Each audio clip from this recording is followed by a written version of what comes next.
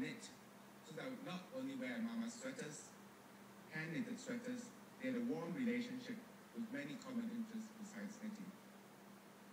Soon after we married in 1981, Fern and I started receiving hints that grandchildren were due.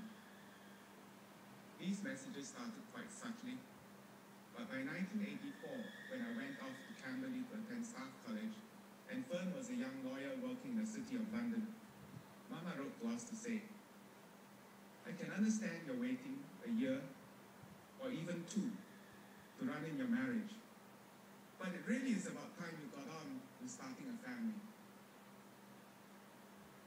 Mama was thrilled thus when she heard news of Fern's pregnancy soon after, and proceeded to knit numerous baby booties in anticipation.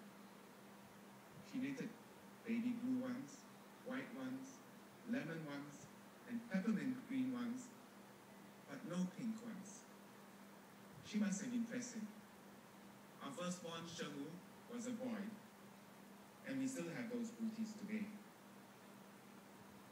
The following year, in 1986, Fern delivered our second baby, yet another boy, Kwan.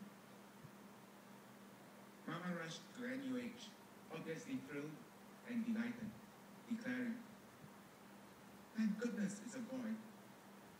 If the baby had been a tiger girl, just think what difficulty we'd have had marrying a tiger girl off."